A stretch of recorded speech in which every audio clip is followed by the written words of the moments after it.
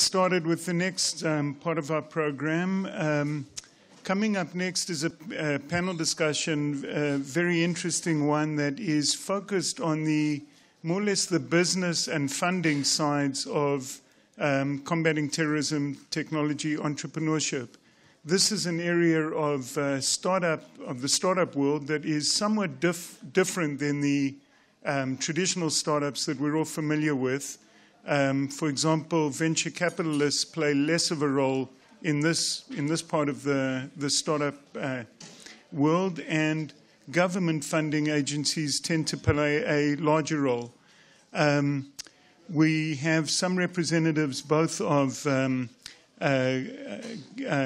very important government funding agencies, including the sponsors of this program, who will describe what they do and how it matters to entrepreneurs, and a couple of folks from the business side, from the private company side.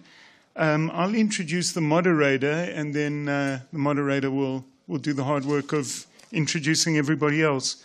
Let me first thank Rami Efrati, who is a last-minute substitute for Amir Rappaport, who is the person in your program, who had a sudden other engagement. Rami was kind enough to step in and take Amir's place for this. Rami is an expert in cyber technology methods and the former head of the civilian division of the Israel National Cyber Bureau of the Prime Minister's Office.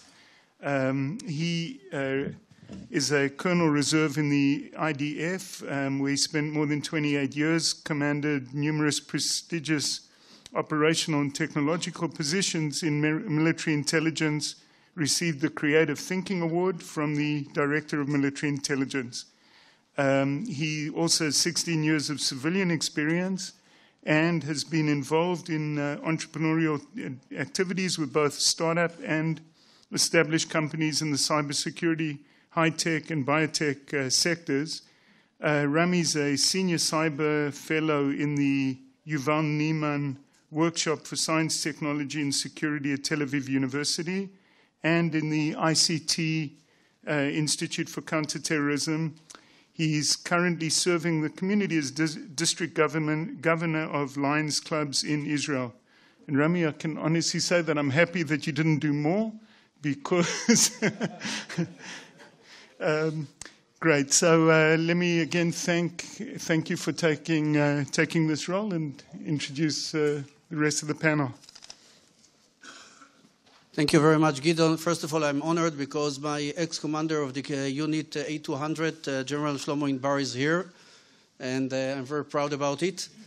Also, it's a good opportunity to have you all here, and thank you for the invitation. I would like very much, first of all, to thank our panelists who came all the way, unless one who came from Israel, which is also not an easy way to come. All of them came from overseas to take a part in this panel. One of the most important things that I decided to do in this panel is not to ask the panelists questions, although I have it. I would like you to ask them, because I'm sure that most of the people who are in this room today are having a lot of questions. Should we go to this anti-terrorism technology? How does it work with the government? What is your experience? How we are going to do it quickly? And I think it is very important. If not, don't worry, I have enough questions to ask as well. I'm not going to speak today anything about cyber, although I think cyber is taking a very important role in dealing with anti-terrorism as a technology as well. And ICT, the Institute for Anti-Terrorism, which Professor Boaz Ganor is going to speak later, is having several groups. Some of them are here, dealing also with the new technologies for anti-terrorism, which I believe is a great idea to deal together. I would like to, first of all, to present the people who came all the way to Israel. And although I will ask them also to present themselves, I would like to start with Dr. Patricia Gruber, which is the Technical Director, Office of Naval Research Global. In this role, she leads a group of technical experts who maintain global technology awareness. facilitate international research, collaboration, and provide S&T advice and support to operational fleet forces. You have everything written, and I'm sure she will do it much better than me, but I think the fact that she came here all the way shows or gives us a message that one of our main allies in this business is the US. And I think this is something that we all, including all the people who are here, entrepreneurs, startupists, etc., would like to ask her questions as well. I would like you, Patricia, please, to start with presenting yourself and your role and what are you doing, and then I'll come to the questions with all the other group.